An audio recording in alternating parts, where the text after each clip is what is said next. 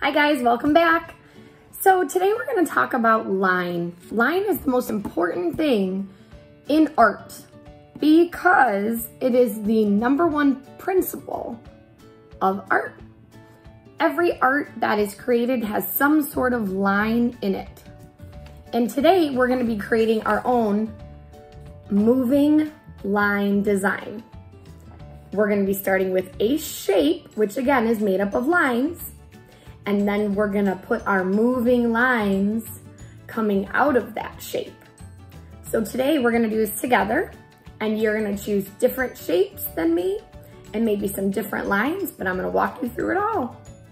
You're gonna need a blank piece of paper, a pencil or a pen or a crayon or a marker, and then you're gonna need crayons, colored pencils, markers. If you have watercolor paint, whatever you have at home, feel free to use when we do the coloring part.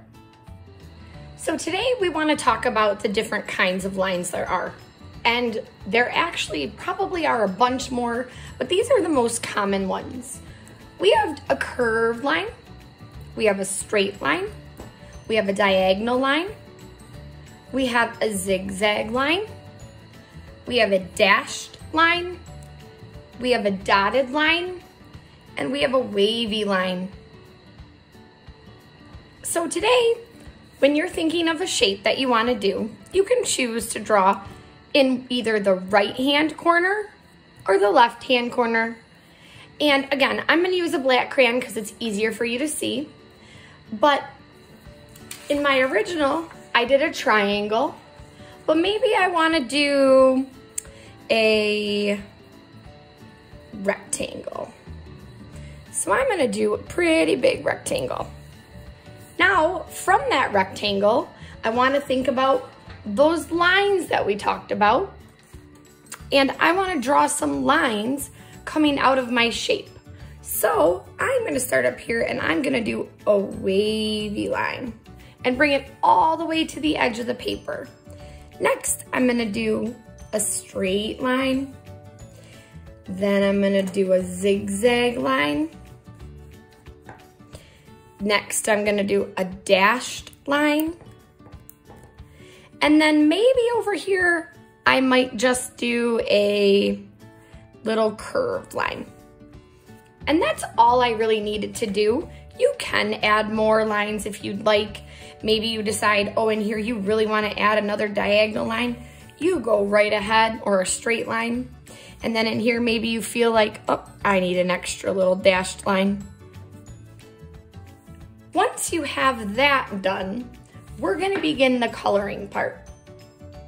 Again, feel free to use crayons, markers, paint, whatever you have at home. I'm gonna use crayons because that's just what I happen to have right here. And I'm gonna show you how to do the coloring part. So the first thing I'm gonna do is I wanna color my shape in black. So I'm gonna color my shape in black, and then every space is going to get a different color. So that means this section in here will get one color, this section will get another color, this one, and so on.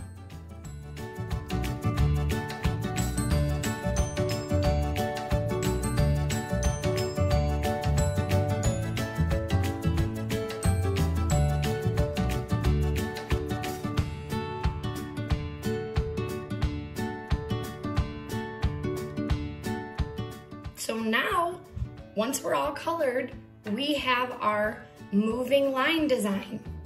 And if you notice in the last step, I just took a crayon and I went over and outlined all those lines one more time just so they really popped out.